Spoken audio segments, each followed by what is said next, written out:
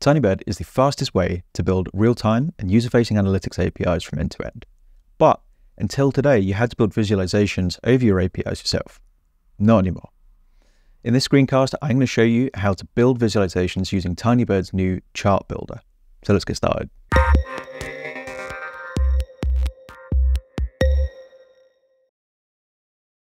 Okay, so I'm here in VS Code and I'm just going to show you what my app looks like right now.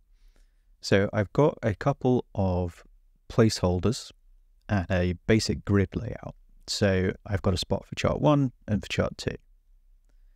So I'll just close that and we'll get started with our first chart. So I'm going to add a new pipe in the Tinybird UI, and it's just going to be a basic piece of SQL, and I'm going to select airline and the count. I'll call that bookings,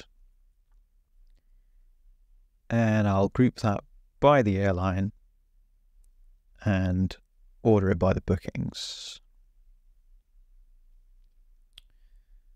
Great. So we'll run that's the pipe. So I've basically got the top 5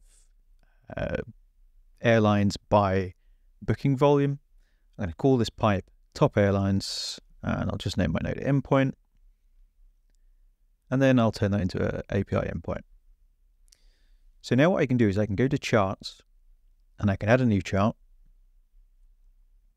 I'm going to call this top airlines, and I'm going to want this to be a bar list. Then I'm going to go to the data tab and I'm going to select my index as the airlines and bookings as my categories. So that's my chart done. And I'll hit save, and then it's going to auto-generate the code for me. So it's going to give me 2 things. It's going to give me the npm install to install the dependencies and the React components that I'll need.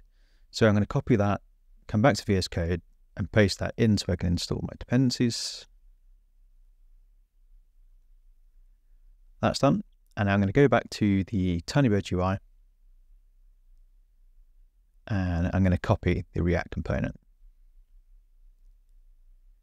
And now I need to add a new component to my app. So I'm going to add a new file under my components directory, and I'm going to call that top airlines.